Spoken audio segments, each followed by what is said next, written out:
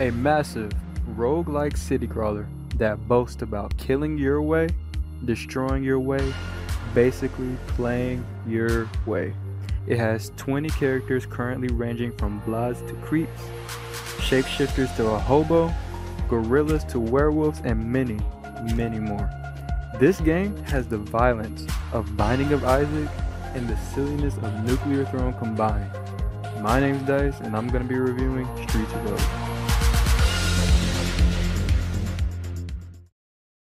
I'm going to be reviewing this game in 5 different parts: the graphics, gameplay, story, sound and music, and content.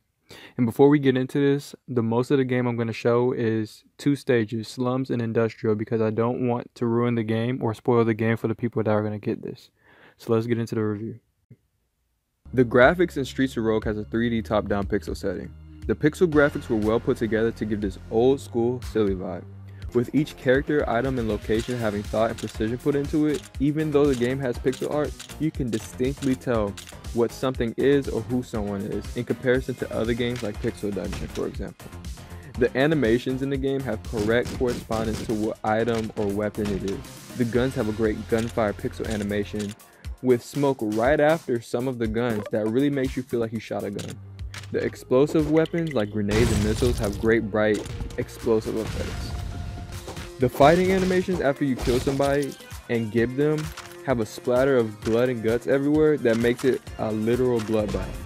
For what the developers are going for with the graphics and how satisfying it is to me, I give the graphics a 10 out of 10. The gameplay of Streets of Rage is extremely addicting. Each time you die, the game has you coming back for more.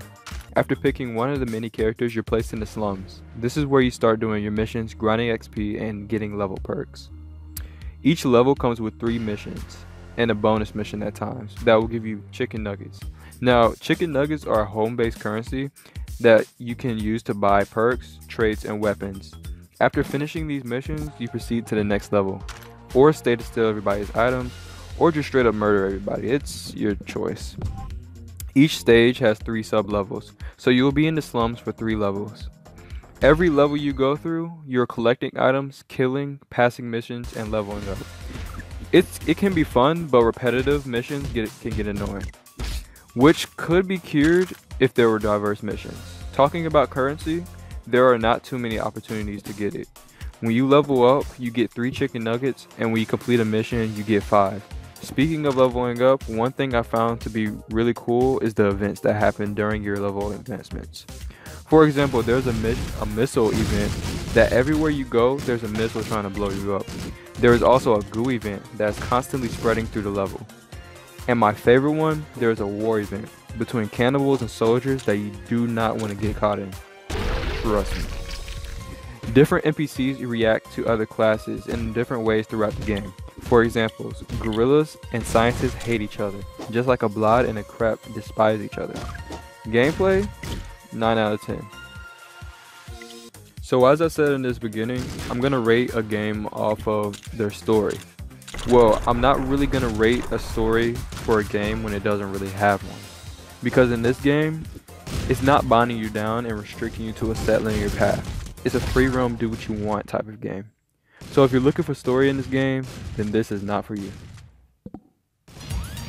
The music and sounds in this game is phenomenal. I often find myself humming the songs after playing the game. Each stage has its own music, and everything was made by the devs. They even have a soundtrack out for it. The sounds are spot on, from the sounds to punches, and your enemies crashing through the walls, to the alert sound when they hear something and you're trying to sneak into their base. Everything has its own distinct custom-made sound that doesn't sound like it's coming from an asset store. Music and sounds, 10 out of 10 by far.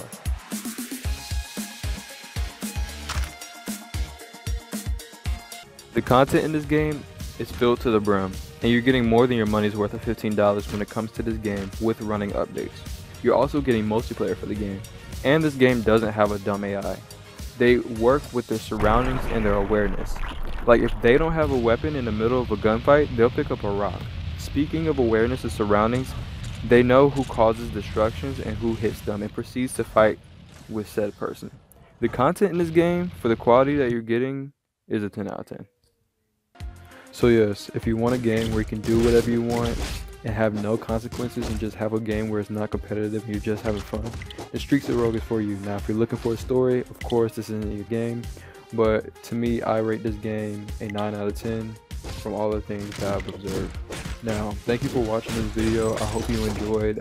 This is the first time that I've made a review video, so critique me hard in the comments for it. And I would love for y'all to watch me in the next one. Peace.